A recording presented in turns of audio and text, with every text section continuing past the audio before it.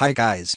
In this video, I will show you how to fix YouTube oops something went wrong error in Windows 10.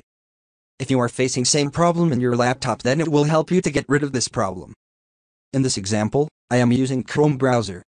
Step 1. Remove items from your watch history. To do this in your web browser, head to the YouTube website and click the menu button at the top left corner of the page. Click the history option under library in the sidebar. Then click clear all watch history.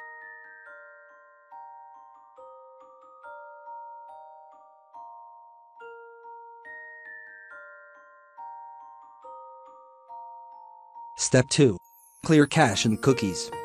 Click the Tools menu, 3 dotted lines in the upper right corner, and select More Tools. Select Clear Browsing Data.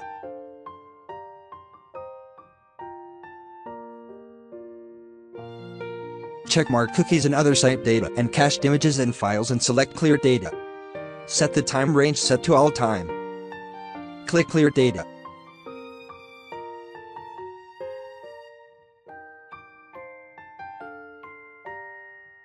Step 3. Remove devices from Google account. Open your Google account. Sign in with your Google account credentials if asked to confirm the details.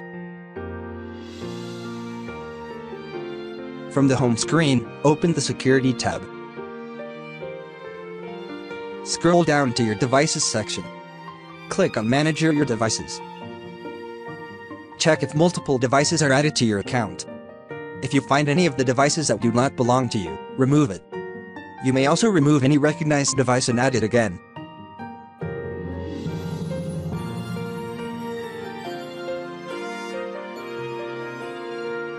Step 4. Update your browser. Click the menu icon, 3 horizontal dots. Go to Help and select About Google Chrome. Chrome will now check for any pending updates. Click on Update if the update is not downloaded automatically. After the update is installed, restart Google Chrome. Open YouTube again and try to sign in. Check for any improvements. Thanks for watching this video.